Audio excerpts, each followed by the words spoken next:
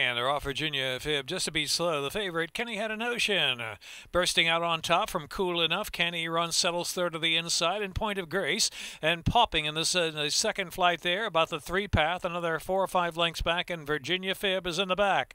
And now Cool Enough tries to get away. Cool Enough charging now for the turn, a length and a half in the Jamestown Stakes, as Kenny Had a Notion has to take to the outside in second and continuing to chase on that leader, Cool Enough. Cool Enough almost 2 lengths from Kenny Had a Notion. That's another 5 lengths back. Point of Grace and popping on the outside, and can he run second last position? And Virginia Fib is in the back of the pack. Top of the stretch, just more than a quarter of a mile left to go. Cool Enough the target, but Kenny Had a Notion willing to come back for more and actually grab the lead right now. Here's Kenny Had a Notion and Jorge Ruiz. They're powering away, handridden now, opening up 3-4 lengths, about a furlong left to go.